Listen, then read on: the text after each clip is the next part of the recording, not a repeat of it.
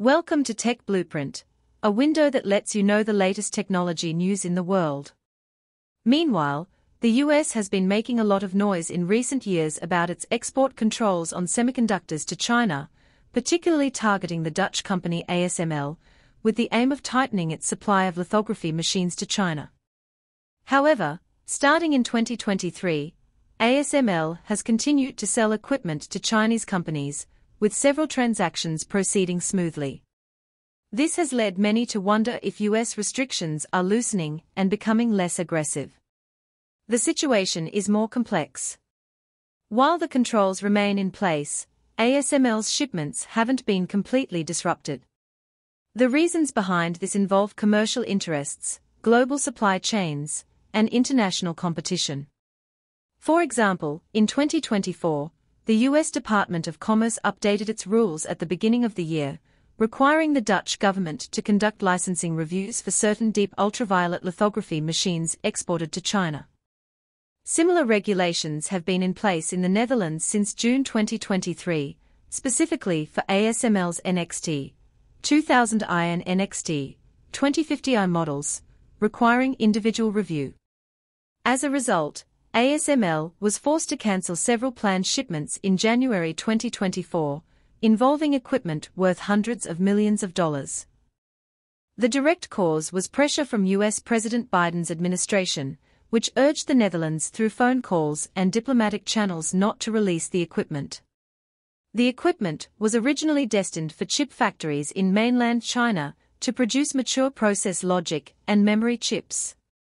ASML executives immediately stated that this would affect the company's full-year performance, but they also worked tirelessly, quickly adjusting inventory and production plans to ensure that other orders could be completed on time. By the second quarter of 2024, China's total imports of lithography equipment from the Netherlands had rebounded by 21%, accounting for nearly half of ASML's global sales. This rebound was primarily due to the clearance of previously accumulated orders and the rush by Chinese companies to stockpile goods as a hedge against risks. Customs data clearly shows that in the first 2 months of 2024, China's total semiconductor equipment imports increased by 256%, with lithography equipment from ASML contributing the most. Most of these machines are deep ultraviolet, DUV, machines, capable of supporting processes from 7 nanometers to 28 nanometers. While not cutting-edge extreme ultraviolet, EUV, they are sufficient for domestic chip manufacturing in China and can help companies like SMIC maintain production capacity. ASML strictly follows a licensing process for these shipments, reporting every transaction to the Netherlands Ministry of Economic Affairs. The review process typically takes several weeks to months. For example, in the second half of 2024, a batch of deep ultraviolet, DUV, immersion lithography machines were packed from ASML's Veldhoven plant, shipped to Shanghai port, and shipped after customs clearance to chip factories in Chongqing and Guangdong. The installation process required ASML engineers to spend weeks fine-tuning the laser source and optical system to ensure nanometer-level precision. These factories invested heavily in cleanroom construction and upgraded power and gas supply systems. In contrast, extreme ultraviolet, EUV, lithography machines have been completely banned since 2019, leading to the cancellation of several high-end machines ordered by Chinese companies, resulting in losses exceeding $100 million. In July 2024, the US Congress held a hearing criticizing ASML's sales strategy, saying it may have indirectly aided China's military industry. ASML countered that all its equipment was restricted to civilian use and had undergone review. In January 2025, the US issued new regulations targeting software upgrades and maintenance services, but ASML's shipments to China remained stable in the first quarter, accounting for 42% of its sales. For example, in March 2025, a Shanghai chip company received a deep ultraviolet, DUV, machine. A team of engineers spent 4 weeks optimizing the light source power to over 200 watts to support 7 nanometers production. The machine was transported in a dedicated container filled with inert gas to prevent oxidation. Custom statistics show that in the first 9 months of 2025, China's imports of lithography equipment increased by 15%, with ASML accounting for 70%. In May, the U.S. State Department called on allies to standardize, but the Netherlands stated that it would independently evaluate each transaction.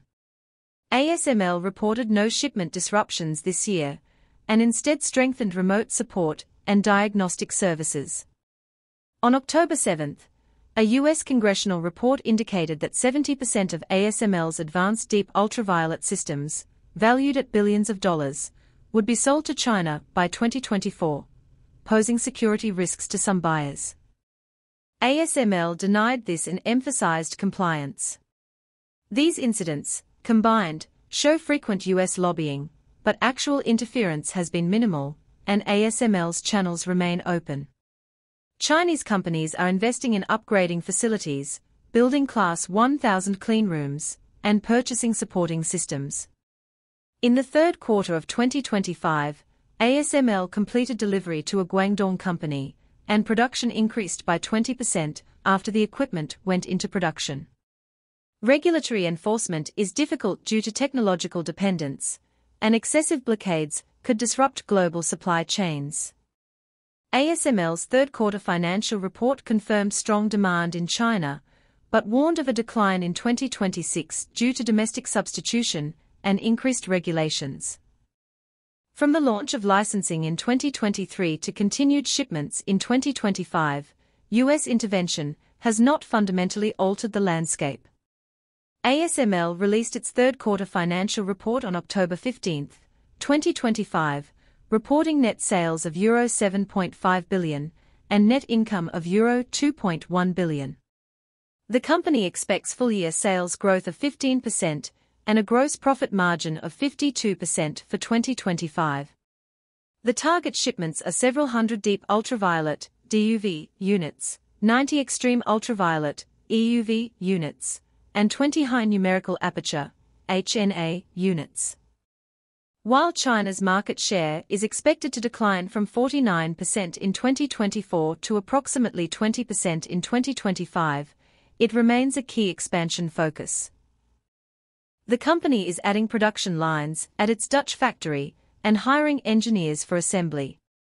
The HNA model boasts an 8 nanometers resolution and laser power exceeding 200 watts. While sales in China are expected to decline in 2025 due to heightened U.S. regulations, ASML will experience overall growth of 15%, with a gross profit margin of 52%. The Korean market is increasing its investment in Samsung and SK Hynix, which require equipment to meet their high-bandwidth memory needs. In China, SMIC and other companies are continuing to purchase, while ASML is adjusting its supply chain to ensure the supply of hydrogen fluoride gas. ASML considers China crucial and will continue to fulfill its deep ultraviolet (DUV) contracts to avoid escalation. While supporting its domestic market, the U.S. has taken into account ASML's relationship with the U.S. and shifted its regulations to software, not hardware. While the lithography export dispute remains stable, ASML's shipments are increasing, solidifying China's position.